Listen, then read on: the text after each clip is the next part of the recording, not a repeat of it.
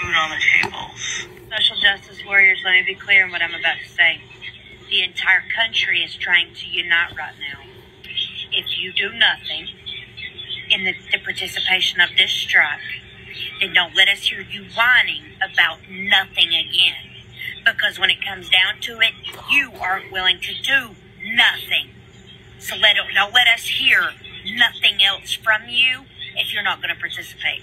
So let me get this straight. You all have planned a one-day strike for a holiday weekend in which most people are taking the day off already. There's no collective action. It's just do what you can on this date, which dilutes the idea of a concentrated action. So you're not even getting earned media from this protest. A majority of your communications are inaccessible to deaf and hard of hearing disabled people, which is a red flag to all disabled people that you didn't really think about us to begin with.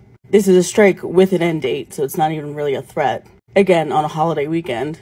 I haven't seen any of you differentiate your communications for recruitment as opposed to communications for goals of the government and everything, which are two separate forms of communication. You all are also mixing up storytelling for advocacy versus storytelling for a stakeholder buy-in, which are two different forms of communications with different demographics.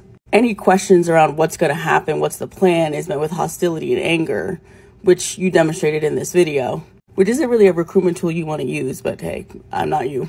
And lastly, just off the top of my head, the only demands are national demands, which even if this were to work and you were to get those demands met by the federal government, all the federal government's going to do is kick it back to the states and disintegrate the effectiveness of this strike to begin with. So what are the local and statewide policy points you're sharing with people for each state and region?